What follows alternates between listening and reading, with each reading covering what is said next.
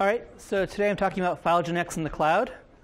One thing to note, so your instructors are all volunteering to teach you because they want you to learn. So if I'm speaking too quickly, you don't understand, let me know. If there's jargon I use that you don't understand, let me know. Okay? Please interrupt me. This is intended to help you.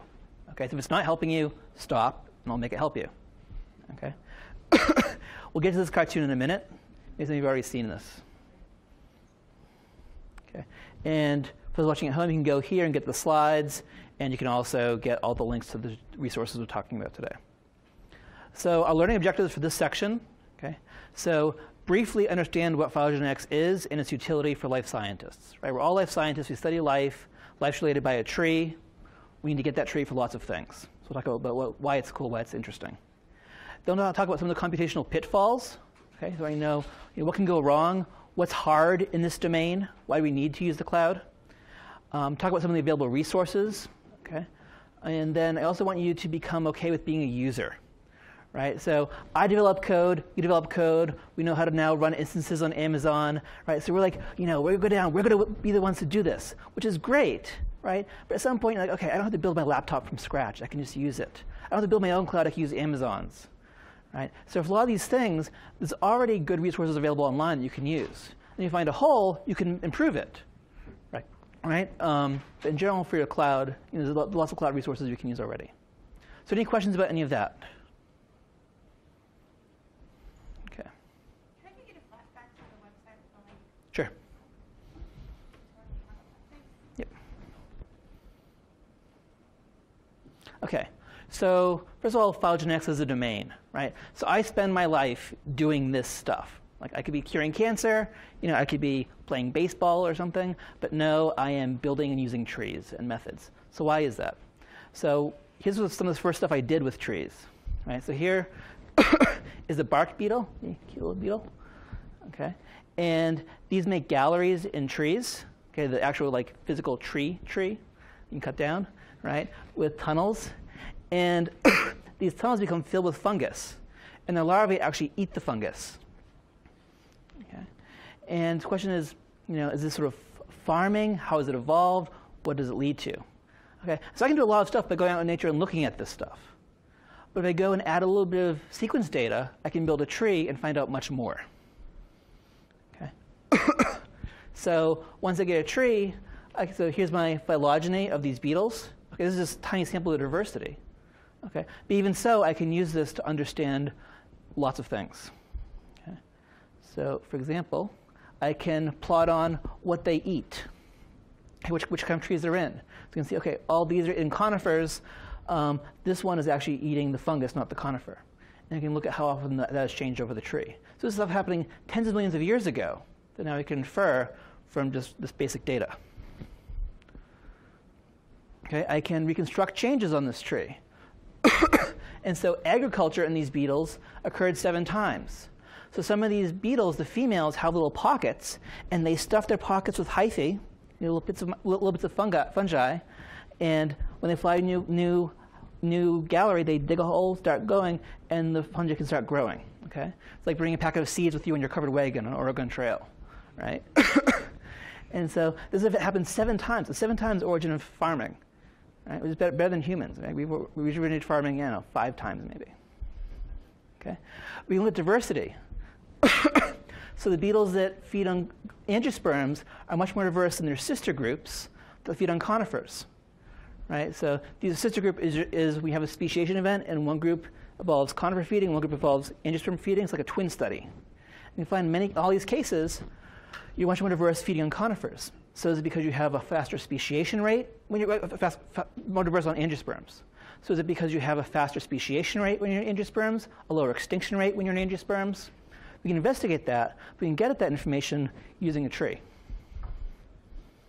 We can also look at inbreeding. So some of these have sort of regular-looking females, and the males are these weird larval form things that have these giant jaws. And they have a very weird sex ratio.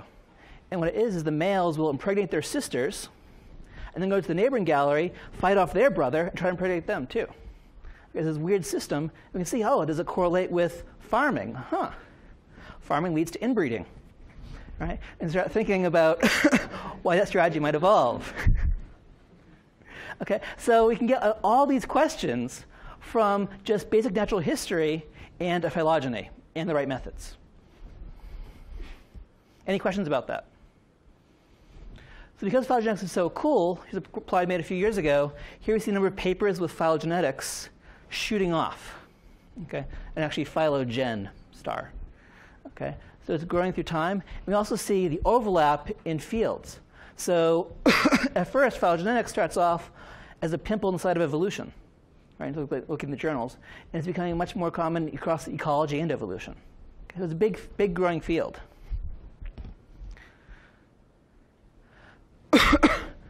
What else can you do with it? Well, you can do ancestral state reconstruction.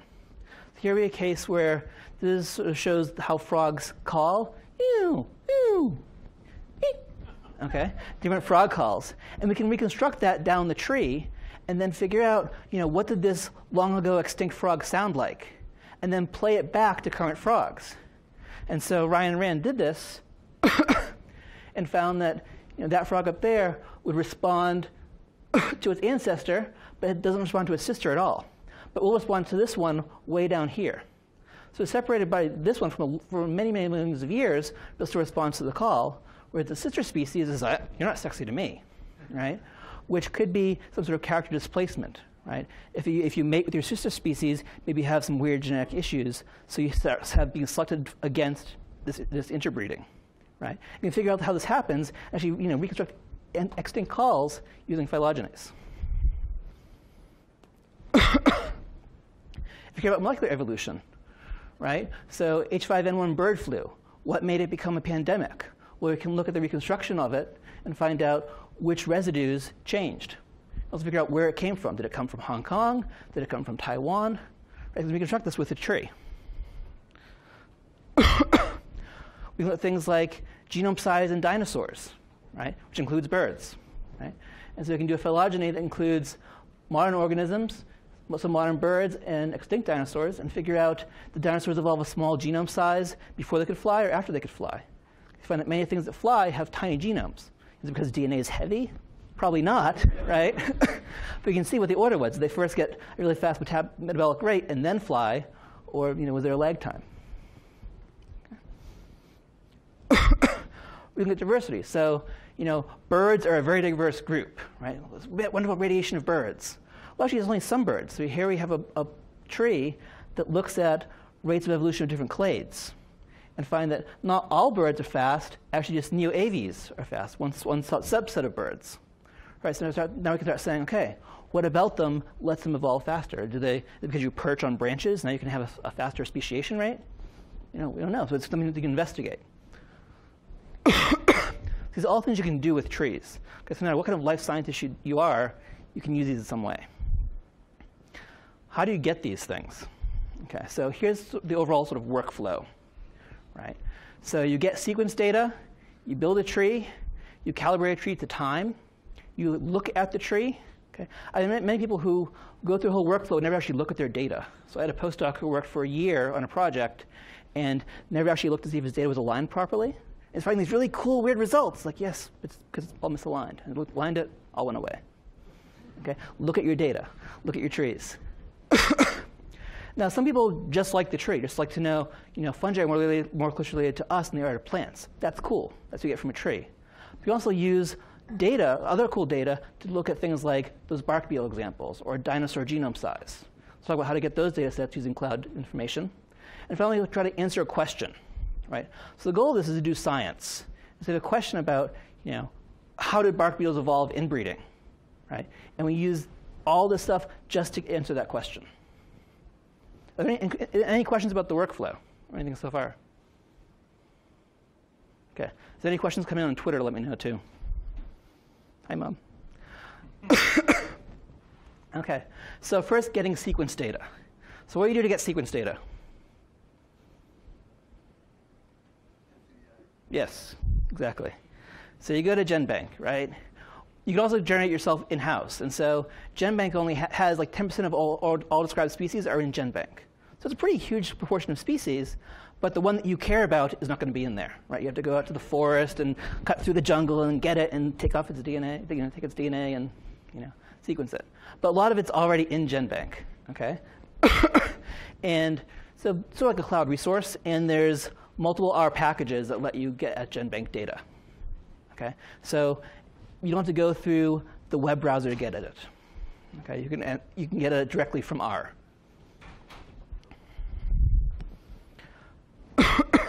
And actually, lots of online data sources have APIs, right, programming interfaces. And there's many R packages now to get at those data sets. So one group is R OpenSci. It was funded by the Sloan Foundation. And they have interfaces for, Dryad, which we'll talk about, Mendeley, Entree, BLAST, GBIF, a taxonomic name resolver. Right? Taxonomists are always fighting about names. So you get two data sets that might not agree with names. This will allow you to go take the names, put them into somewhere, resolve them into the same set of taxonomy, bring them back. So you can merge species. Okay? So lots of resources there. There's information about getting stuff from literature packages. Right? If you want to get stuff from PLOS, you can do that. If you want to get ORCID information, you can do that. So it's all free, open R stuff.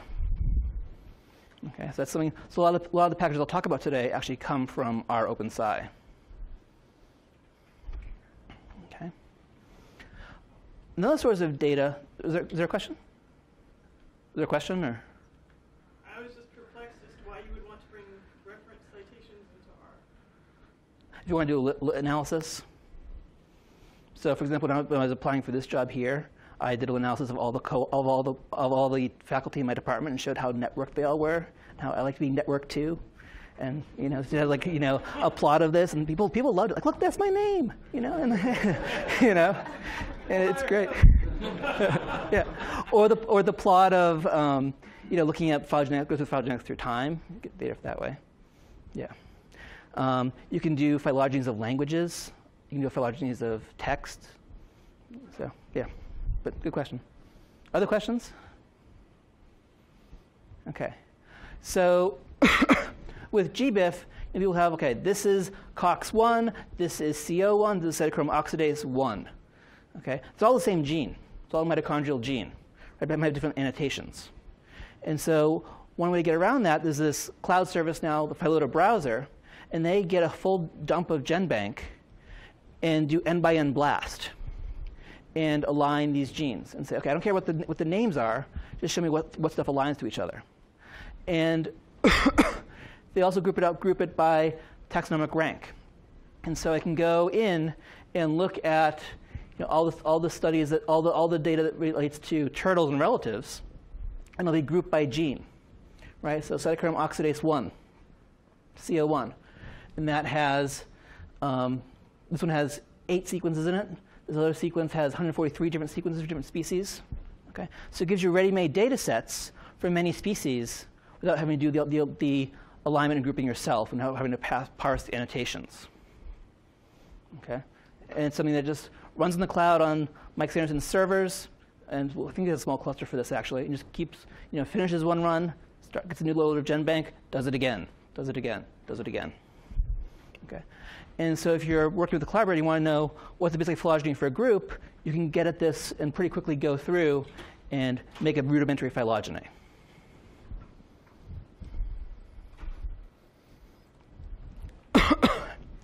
Once you have your data, you can want to build a tree. Right? So just build a tree. It's not a big deal. Right? Well, tree space is big. Okay? So this is a log scale. And this plot's not from R, it's from Keynote, I'm sorry. But the data from R. And here's number of taxa, right? So imagine something that was growing, doubling with the number of taxa. It's this line, right? Increasing tenfold is this purple line. The number of possible trees is this line, this red line. Okay? It's going up double factorially, okay? Which means that, for just, 50 trees, there are more possible tree topologies than there are atoms in the universe for just 50 taxa. So I have a tree of 50 taxa, right? So, a quarter of primates. I do a tree of a quarter of primates. There are more possible trees than the number of atoms in the universe. Okay? Now, we think there are at least 1 million species, right? So, tree space is a very, very big, scary place. Okay? And so you might think you need some computational power to get at this. Okay? And actually, finding the optimal tree is often, depending on the algorithm, depending on the optimality criterion, an NP-complete problem. Okay? So here's an example of one. Okay? Another NP-complete problem. Right? If I said to you, OK, I'd like to give you $15.05 worth of appetizers. Right? Well, I could say, OK, I want 20 mixed fruit. Well, you can tell that doesn't work. Right? So you can easily verify it's not a solution. How can you find a solution? Has anyone found a solution yet? There's actually at least two.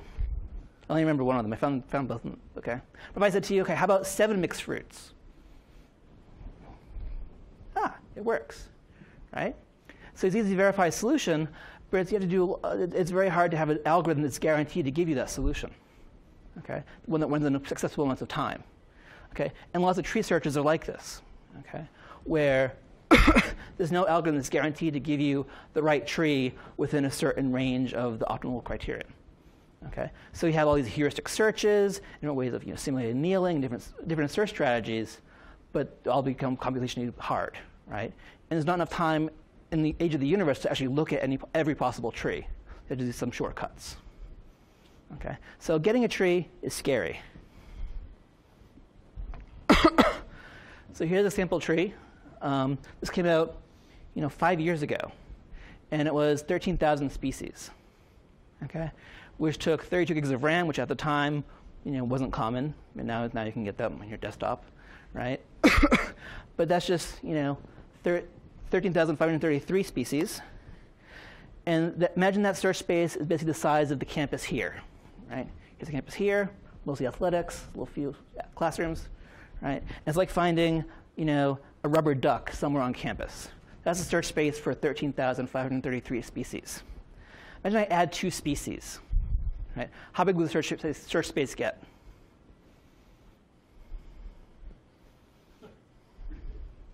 The entire planet.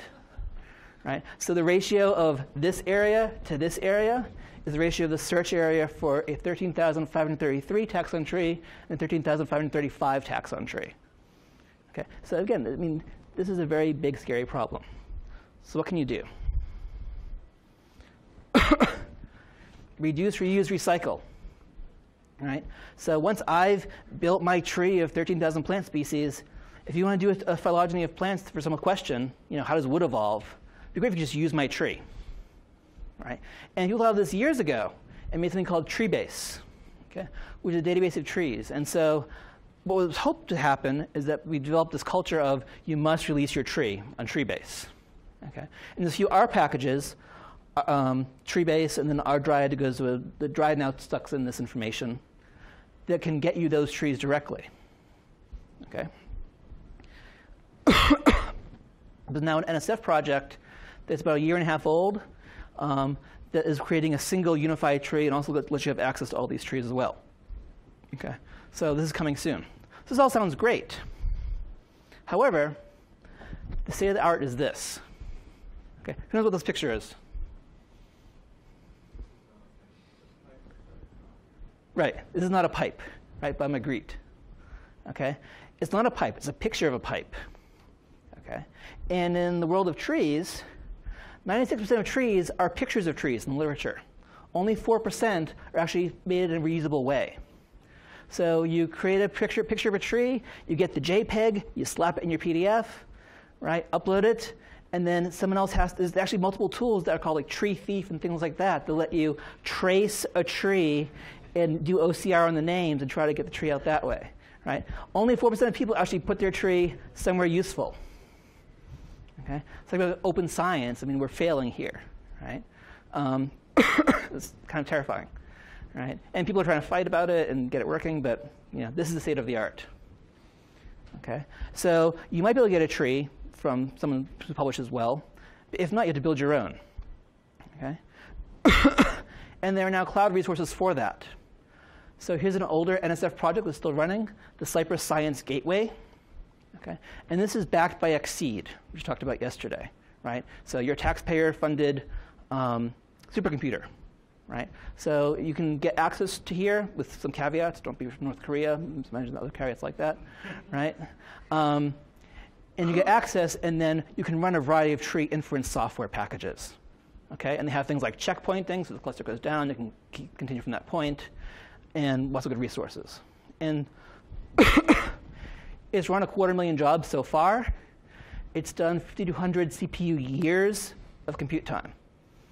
Okay, so it's been running for a long time, and it's very useful for people. Okay, so if you need to build a tree and don't want to, tire out your poor laptop, this is one thing you can do. Okay. Any questions about this? Yeah. Comparative importances of trying to build a tree from sequence data or paring down from a larger tree. It's sort of two different ways, right? If I wanted to go, if I have 70 plants at my field site and I want to try to get the most resolved phylogenetic, I can either go to something and try to create a tree by doing the surveys, or I can prove the engineers for phylogeny back downwards. What's the sort of relative thought process there? So everyone hear the question? Right, so it mentions there's that 13,000 taxon tree. I could either delete taxa from that tree using a computer to get a tree of my 70 species, or I can download the GenBank data for those 70 species and build it up. In part, it depends on how good that big tree is. So there are some large trees where, so a lot of methods we'll talk about in a minute, branch lengths matter a lot. So you want amount of time between species to be proportional to time on the tree. And for all these big trees, they sort of make that up. Right? So they'll say, OK, I'll fix this node, and then I'll use some sort of null model of Yule branching and make up these other branching times. Right? Which if you had all the data yourself, you wouldn't have to do that. On the other hand, they might have multiple calibrations. They might have multiple fossil dates that say, this node must be at least this old, but not older than this, and so forth. That allows them to get a better estimate than you would with your, I don't know what a fossil is, let's make it a branch length 1, right? And so there's a trade-off that way. Yeah, I mean, in general, I'd probably use, if you find a big tree made from actual data, I'd probably use that. If it's a super tree, which is a tree stitched together from other trees, I'd be more cautious. Yeah, but other discussion about this? How long does it take to build that? So, trivial. I mean, there's a time of getting the data, looking at the data, make sure everything's right. But the actual runtime on even like a laptop is a few days now. So even though it's an NP-complete problem, a lot of people have spent a lot of time with getting the heuristics to work really well, making the calculation work very, very efficiently. And so it's actually feasible for lots of things. Would they agree? If you had one that you do yourself, or that if you had to do that in a lot more species, would that they wouldn't match up because the algorithm would converge in different places? Right. So we think that, so there's a few wrinkles. So we often think there's like the one true tree, right? So like, so chimps and bonobos are each other's closest relatives, and then they're sister to us, right? We know that's true. But in some cases, there's hybridization in gene flows. It might not be a single true tree. So you might disagree for that reason. So you have a tree based on mitochondria, which has a different history than the nuclear tree. There's also other issues with if rates change over time, methods perform badly in certain ways. And so what sometimes people do is what's called breaking up long branches. If you have a branch that has a long time without species coming off of it, if you can find species that branch at that point, you can help infer multiple changes better. And so it's possible that the large tree would do better at that sort of resolution. So there's fights. There's also fights about statistical approach, right? Bayesian versus distance versus likelihood versus parsimony. And people have fought and almost died over these things. Yeah. Yeah. Uh-huh.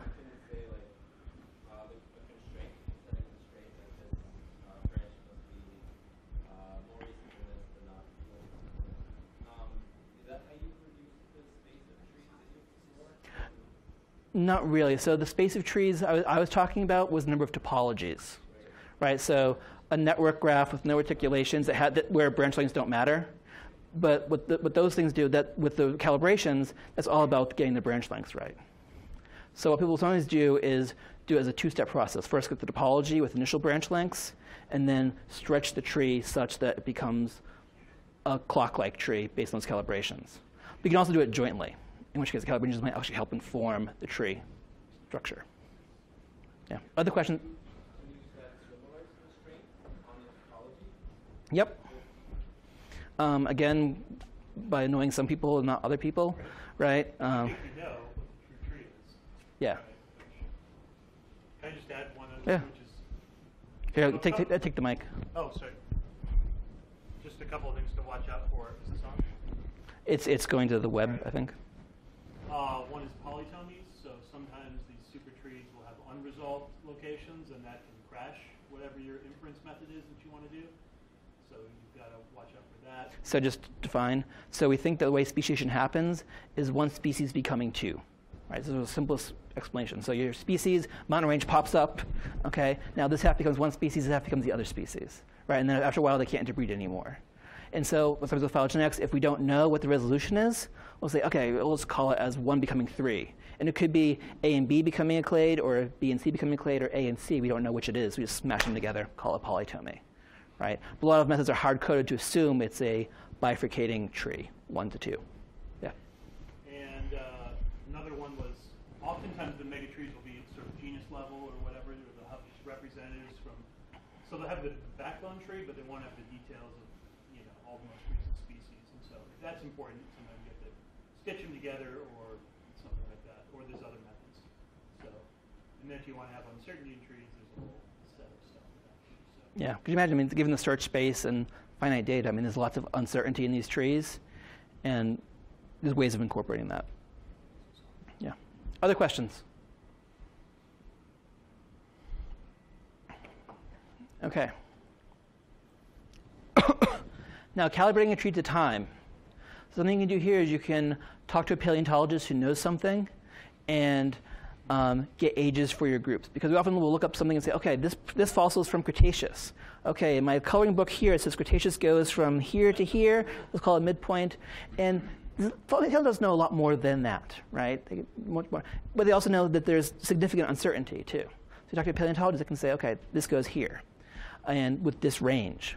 Okay. Oftentimes, putting the fossil on the tree is hard, right? I found a beetle. Where does the beetle go on the tree of insects? Is it within the clade of extant beetles? Is it sister to extant beetles? Okay, so there's issues like that. So dating a tree can be hard. One thing you could possibly do, this should have been an animation, is this thing called time tree, which they've gone out and gotten, I think it's 2,700 different calibrated trees. Okay, and put them all into one database. And so they can enter in, dog and cat, and it'll tell you across all these trees when the dog and cat diverge. Okay, so you get all this information from other studies that presumably were well done and get some uncertainty in that. Okay, there's a risk of doing a sort of a game of telephone where you use their dates and then you put your trees in the database and someone else uses yours, but it's better than nothing, right? One problem with this, though, and this should have popped up later, is that in terms of a cloud resource, look, don't touch. You can't write an automated, you're not allowed to write an automated script to pull that data down. I mean, you could, it's very feasible to scrape it, but you're not allowed to. And apparently they will block your IP. Okay? And you also can't download the raw database. So it's one of those things where it's good for if you want to say to your niece, oh, how close are we related to dog? Let's see, human dog. Oh, it's, 30 million years. It's good for that. But for calibration, it can be difficult if you want to scale it. That's what the iPhone app is for. You can see that. Oh yeah, they have an iPhone app, an iPad app, So a poster. They give you an app. Yeah. There's another one, it's a more open one called Date Life, that's just starting out, and there they allow you to, well, we allow you to, still conflict of interest now, to scrape everything. Download the full data set, download the R code. The big problem here is there's very few trees. This has like maybe 30 trees or so, compared to 2,700 trees, right? So there's a trade-off between great coverage but closed and awful coverage but open, right? And you could try. You could try adding trees to here, okay? And there's other sorts of calibration too, okay? And calibration matters because a lot of questions are about rates of evolution, right? So we care about, do birds speciate or go speciate faster or go extinct slower than crocodilians? Right? Well, part of it matters like how old are those two groups, right? It's all about the time. Okay, so looking at trees. All right, So we talked about ggplot2 today, right? So we should be able to just look at a tree, right? Actually, it's very hard to even do that in this domain. Okay, so here we have our tree that has 13,533 names, right? Strings of text. Okay, your fancy HD TV, right, has 1,920 pixels, right? How many bits of text you fit per pixel? Right? You're not going to put 10 words per pixel on your HD TV. Right? People tile together computer monitors, right? And so you can have high-resolution computer monitor and tile those together. Okay. Again, it doesn't scale terribly well, right? And actually, this is one of the still kind of state of the art, right? High resolution, easily extendable, cheap. Okay. So here's one of the postdocs at NIMBioS when he was a grad student, and he sort of hand-built this tree from multiple data sources, Jeremy Beaulieu, and then put it on the wall, and then could check it out. Okay, and it's important because we recently published a paper that had a tree of 50,000 species in it, right? And we know that from many, many data sets that one group called Amberella, one species, is sister to all other angiosperm species. Right? So as angiosperms evolved, the speciation event, one went and became Amberella, one went and became everything else. Right? And there's lots of evidence for this. And on our tree, if you look at it carefully, Amberella is not actually sister to everything else. Okay. So what could we have done? We could have done we could have done a constraint analysis and said, okay, we know it must be that way, so let's force it to be that way. We could say, okay, maybe it doesn't matter for our analyses. Okay, but you don't even know that unless you can look at the tree. Okay. And this becomes a big deal. And there are various ways to deal with this. So here's one of them that came out recently. I'm not on this at all. This is something that's out called OneZoom. And so it works the way Google Maps do. Right? So if you're familiar with Google Maps, you zoom in, and it loads more and more detailed tiles. Then you zoom back out. Okay? This works the same sort of way. We can zoom in, so actually revealing more data of everything, and then zoom back out. And there are a lot of now tree viewers like this that sort of dynamically scale and compress. Okay? Which can be good for something. Here we can say, okay, if monotremes were a bad place relative to marsupials, we could pick that out. But also we can zoom in and say, okay, is the spiny anteater where it really should be? And get that information. All right, any questions about this? Yeah?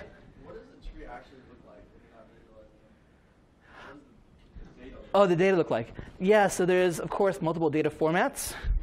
The most basic is Newick, which is named after Newick Seafood Restaurant in New Hampshire. Because there was a evolution meeting there, and a bunch of the 5 people who were building phylogenetic software said, let's go out and decide on this standard.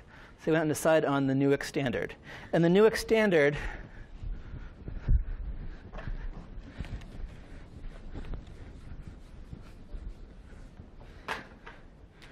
is just a series of, so a tree like this, bonobo, chimp, human, gorilla, right? One way of looking at it is as a series of nestings, right? So you can think of it looking at it from above, and I have bonobo chimp, and then bonobo chimp human, and then bonobo chimp human gorilla, right? And all Newick standard is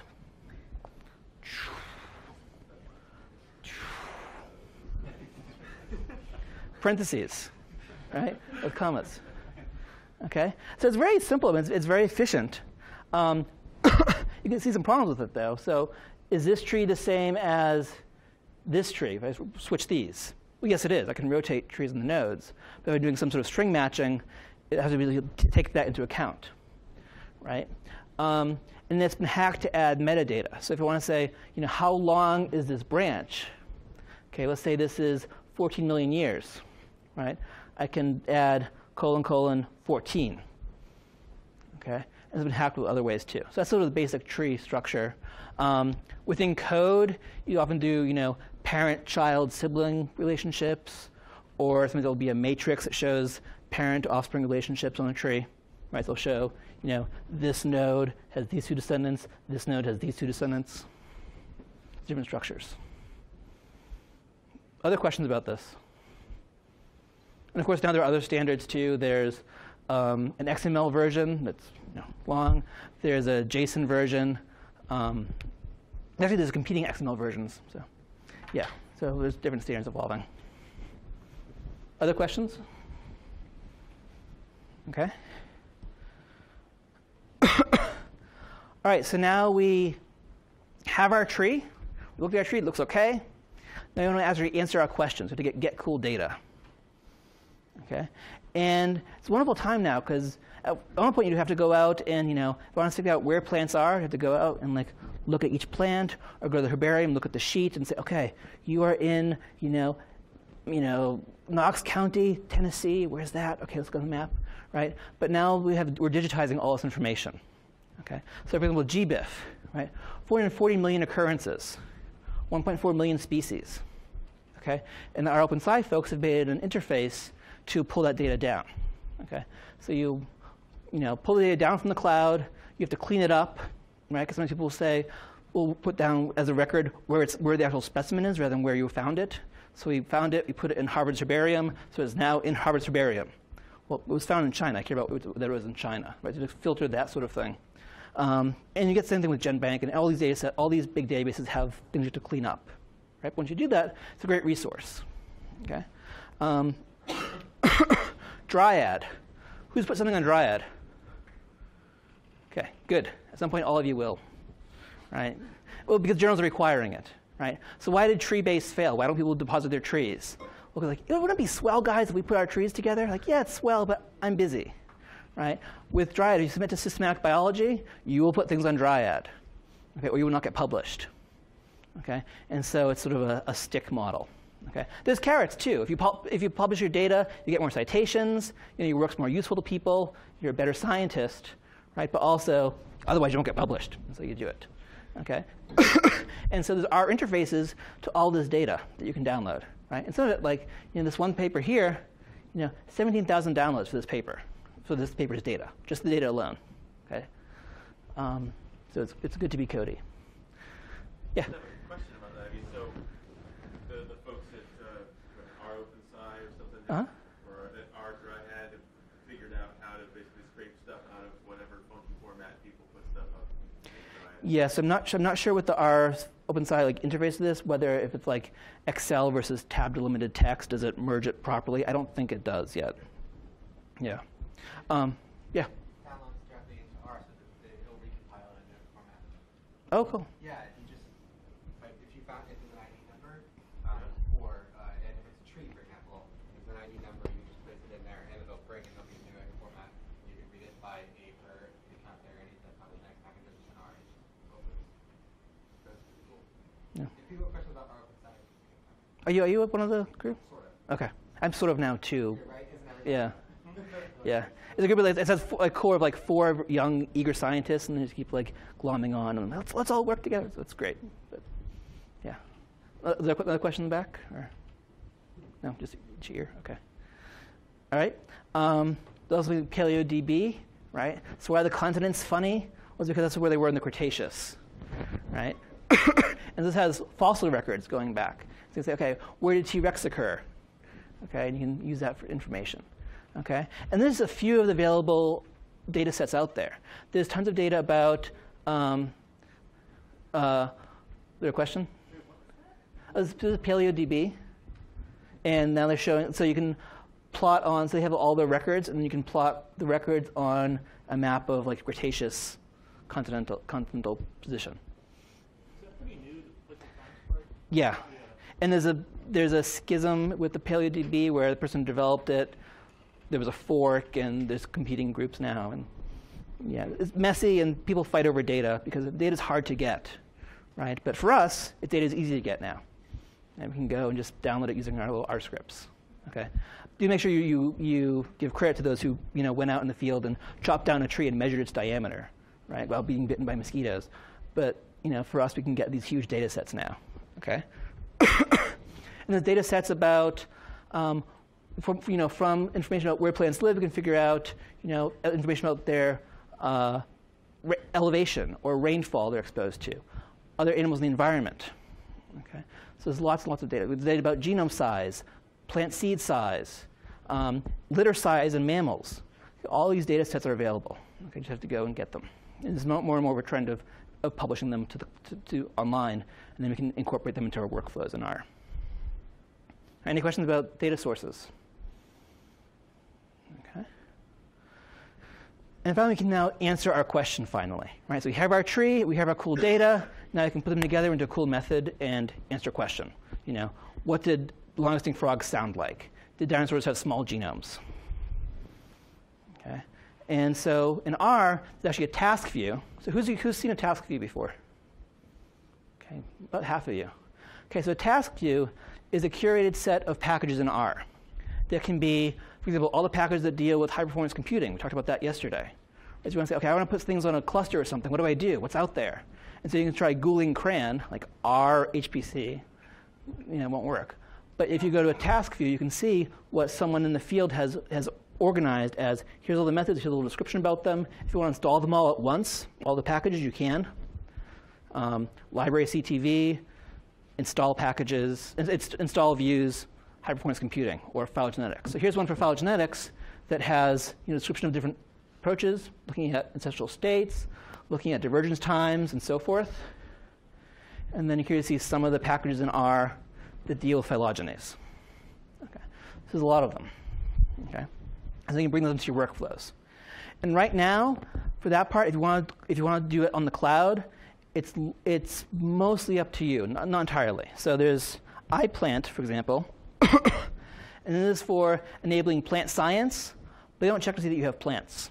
You could do mammals, and they'll be, okay, sure, mammals, whatever. Okay, and you can load your data, and they can do. It's like the Cypress Discovery. It's like the Cypress Science Gateway in some ways. Okay, you upload your data, and you can run analyses. iPlant has more of the comparative methods things. So if you have used Geiger in the past, Geiger's up there. Okay. If you have some tool that you want to use, there's actually a way for the community to add things to that resource. Okay, so you can add things, and then it will run on high-performance computing servers in, I think it's Texas now, and get your analyses back. Okay, so, and again, it's free. It's looked up for the taxpayers. Right? Yeah? If anyone has questions about iPlant, my lab AUC data, we use that pretty much exclusively. Cool. Our bioinformatics, so if someone was talking to me about how to set up an account, great, thanks. Yep. Actually, some of the backend on iPlant is actually done in R, all of it. Okay. There's now actually an R interface to iPlant too. So if you want to get at it from R, once you get the login credentials, you can do that. Okay. So you can add it to your regular workflow. Okay. And another NSF-funded thing that's about 1.5 years old is this Arbor thing, which again I'm not involved in, but looks promising. Where we'll have workflows you can put together, and it'll run on HPC software, HPC resources somewhere. And there's Luke Harmon and colleagues. Okay, and that should be out in the next year or so. Okay, so that's some of the existing packages for answering questions in R. For a lot of it, though, it still makes sense that you do it on your own hardware or put it on Amazon or something like that and use the basic packages. Okay. One caveat about the comparative methods packages. So we talked about how, for tree inference, we're good at minimizing speed, at maximizing speed, at doing likelihood calculations efficiently, not having too much memory. Okay. For the comparative methods stuff, like figuring out the ancestral state, that's written by biologists like me, right? Who often are just sort of trying to get their method into a package and get it out and publish it. Okay. It's not well optimized. It hasn't been R-profed at all. Okay. It might not even been tested at all. It might not even work properly. So for a while, one of the big packages is Geiger, which is great and useful, right? Its example file, for one of its analyses, you actually get the wrong. You actually get an estimate of a value that was not the MLE. Okay, because they have these fixed hard limits. If you just change the limits, you can actually find the MLE. The MLE was like 22, but you're going to get there because it's hard-coded 20 limit. Another program called APE would give you negative rate estimates. What's the rate of going from A to C? -5. What? Which is something now that's been fixed, but you get that sort of thing a lot in these packages. And so something worth considering, it should be an easy search, but oftentimes it doesn't work well. So you have to, as a user, be careful and cautious. Yeah? We've been talking about places where you can get data. You now mentioned a problem that seems to just keep getting bigger, which is the expansion of different data formats. Are there any initiatives you know of that are trying to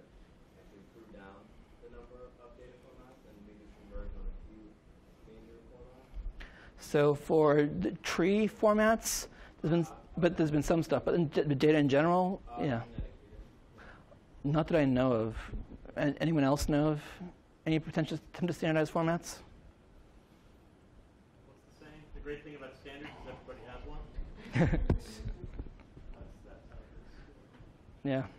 There's some good conversion programs for certain things. So that's crucial to know about. So what's the read seek is the one for sequences. Yeah. Yeah. Yes, so there's actually a task view that lists all the interfaces from R to all these resources, with not just the R OpenSci people, but just anyone in general. So you can look at that. A more general database, I'm not sure of anything like that. I mean, the task views are, say, for phylogenetics or something like that. Oh yes, no, but there's a task view for I think R with scraping HTML or what? Web technologies. Yes, yeah, web technologies, right? So it's just R interfacing to other resources on the web. Yeah, so that's available too. I'll add that link to the set. Could you provide the links to? Yep. So that first slide that had the Brown Merit info, tutorials, Philo Cloud has all these links. Has links to everything, and it's on Twitter, and I'll also put it on the WordPress site, so you'll get it all. Yep. Okay. So just going back to learning objectives, right? So phylogenetics is awesome. You should all know that now, right? So the pitfalls of the tree size and also some of the bad programming at times. Many resources available, okay? And do use them, okay? The cloud's out there. Taxpayers are paying for it. Use it until you need to do something else and then build your own. All right? Any general questions about this? Anyone have use cases they want to talk about? Something that you wanted to do that you can't for some reason?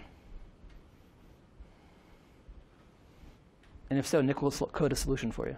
I'm curious what your opinions are about doing sort of microbial surveys, like 16 surveys. Uh-huh. They're really computationally intensive, and I think a lot of the most common ways of constructing trees, just so that it can be run fast enough. Like neighbor joining or distance or. Yeah, and like, how do you validate that the alignment is good? I mean, there's just all these assumptions in there. Yep. So, I don't know, I just want to get opinions about how valid they are and what the best way is to do them. Yeah, so for alignments, I mean, it's good to use one of the more recent alignment programs like MAFT or Muscle rather than Clustal. I mean, Clustal, if you read the papers describing it, was originally for like to help you out, and then you go in and manually say, oh, let's fix this region, right? And they've done tests, and the later ones work better. So that's one thing to look at. For tree inference, so we know that distance measures can perform poorly in some cases. So there's this Felsenstein zone. Who's heard of that? Okay, a few of you, right? So the paper back in the 80s, was it? Yeah. Showing that some tree optimality criteria could be misled by the good way of thinking of heterogeneity in branch lengths. Actually more subtle than that. But if you have a tree like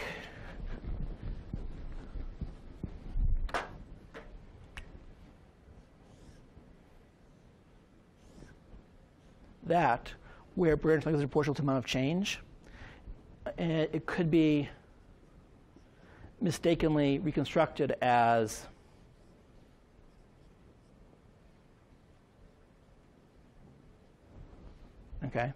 due to similar changes happening by chance on these branches. And so neighbor joining has an issue with that. Okay, parsimony has an issue with that. Likelihood, if you have the correct model, does not. It's a big if, though. I mean, life is very complex. A 6-parameter model is probably not sufficient to fit it all, right? But likely approaches would be better than sort of neighbor joining in that case. And you can use RaxML and it will, or Garley, and it'll finish in a few hours, maybe a day.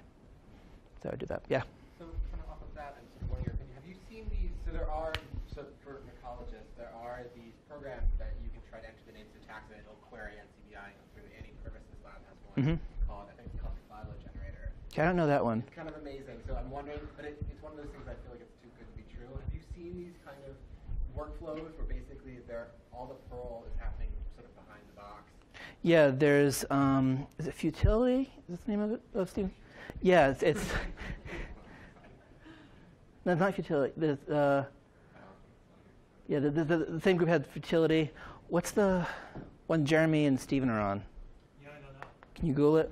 Yeah, there's another one that's like that has, I think it's Python backed, where you get a sample of GenBank. And you say, okay, I want these 7 genes for this group of taxa. This is one for me. It's the one that Amber talked about as well. And I'm Yeah. wondering do you think that's kind of a hack? Do you think that if it was that simple, wouldn't phylogenesis not exist? Like if I could put Well, phylogenesis shouldn't exist. You know what I mean, though? But no, but I mean, if I could put out and name the 7 taxa, and in 12 minutes it'd be done, like I get worried that like yeah, I mean, hundreds and thousands of people would spend their lives developing this whole thing, and then like you can write a Python script that'll do it. Like that makes me worried. right. I mean, at some point, like we should be able to just go and like download the data from somewhere, right? Like you don't have to like reinfer like, oh, so where's North America again? Oh no, just look at a map, right? And so we should be doing that for life soon. But yeah, you're right. A lot of these are inferring the tree in real time. Yeah, and it does make you worried. I mean, and there's stuff where, have you found it yet, Nick? I'm looking at Jeremy's website. Look at Stephen Smith's website. I can't remember it. It's another like self-deprecating name.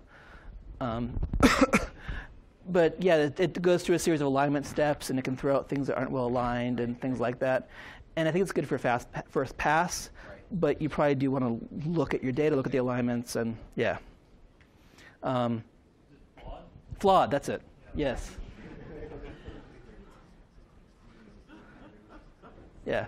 So a lot of, for a lot of this is a utility project. This is a thing for making giant trees. And so a lot of the big trees you see are made with this pipeline, right? But it can also be hard to install and use. But I mean, probably for a first pass is not bad. So like that 50,000 taxon tree I was talking about was made with that pipeline, but with multiple constraints. Not as many constraints as you might need, but still with constraints. Yeah. Yeah. Other questions about this? It always surprises me, actually, when people go out in the field and like, I have studied these 20 plants to death, and I love them. I've named them all Bob and Mary. Okay, do you have a tree for them? Well, no. Well, I mean, just get the leaves, send them to a friend to sequence, right? I mean, it's not hard to get a basic tree now. So if you have a question like that, you can go and, infer a tree. Yeah. Other questions about this domain? What about these resources?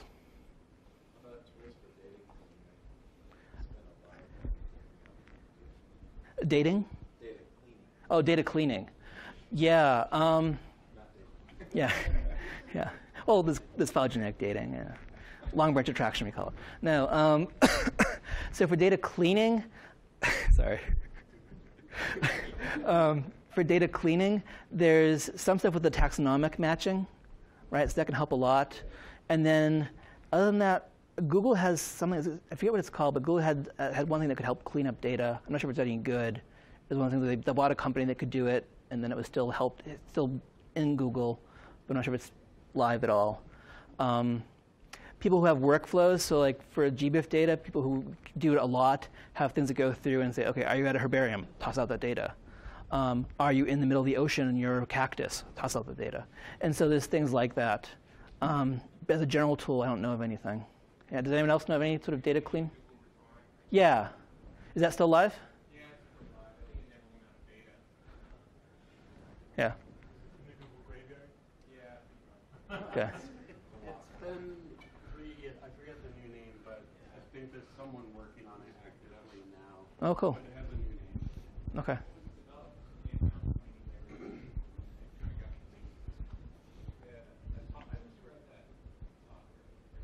Yeah, it was. Yeah. Open Refine. Open Refine. Has it been open sourced? Free open source powerful tool for working with messy data. Good. So I'm making R front end. Okay, so that could be good to look at. Yeah, because a lot of things when you're dealing at this scale, it'll be some weird thing, which is another reason to look at your data. You find, oh wait, that cactus is in the ocean. I should throw that out. But if you just ran through and didn't actually map it, you might not say, oh wait, they switched the sign and the longitude. Right. So. Yeah, and that may be the most infuriating thing about the databases is that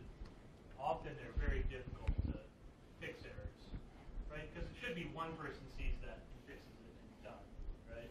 Yeah. Or at least flags it so that people can auto-delete the problematic records. But for God knows what reason, it seems impossible to do this. Even in GenBank, Yep. it's up to the original authors to fix things.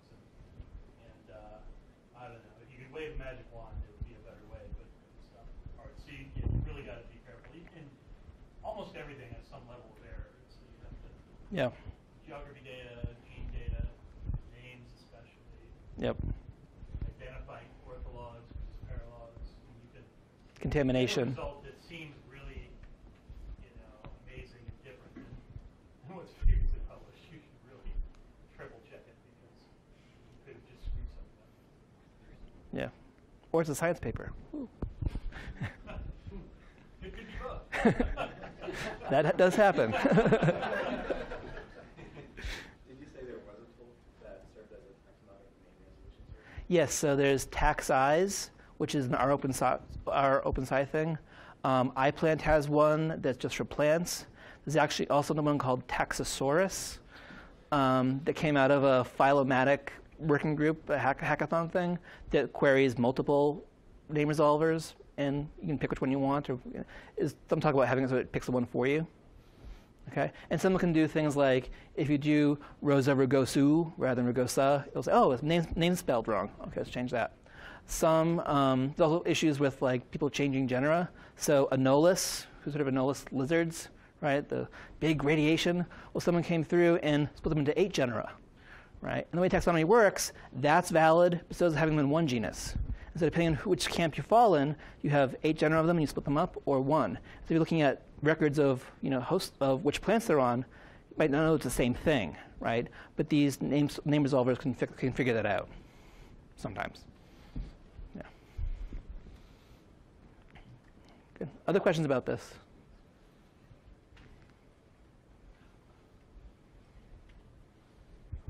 One of the reasons to use phylogenies is to control for non-dependence. This was the boring reason, right? But if we're looking at how many times do things with 4 legs have hair, well, it hasn't been independent evolved multiple times, right? I mean, tetrapods rose, and then one set of them became mammals and had hair. That's 2 changes.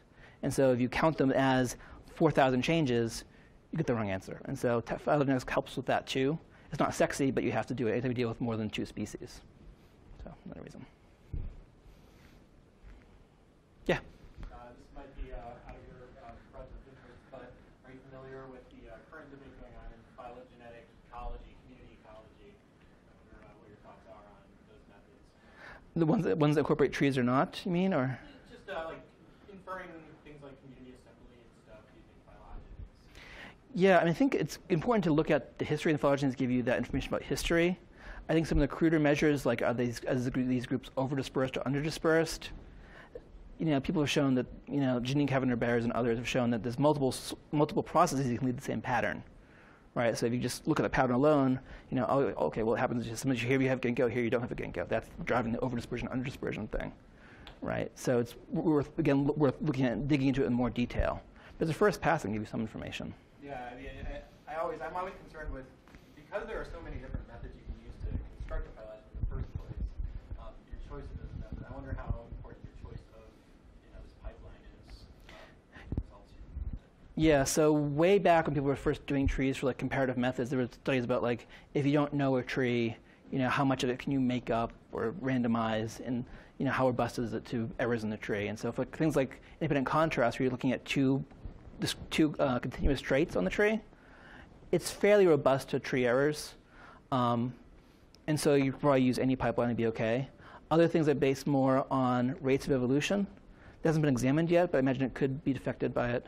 People have looked at things like speciation processes, right? And they do it on trees that have made-up branch lengths according to a particular speciation model. And if you find that same speciation model again, well, yeah, maybe that's what the actual truth is. Maybe that's just how you made your tree. Stuff like that. But in general with ecology, you can also do like Akiyike tests and say, okay, is the data better? Is it the model better with or without the tree, or with the transformation of the tree? And so rather than doing some a priori thing about I don't look at trees, or I always use trees, you can actually let the data tell you. So yeah. It's break time, I guess. I don't know if you want to answer more questions. Yeah, I can answer questions during break.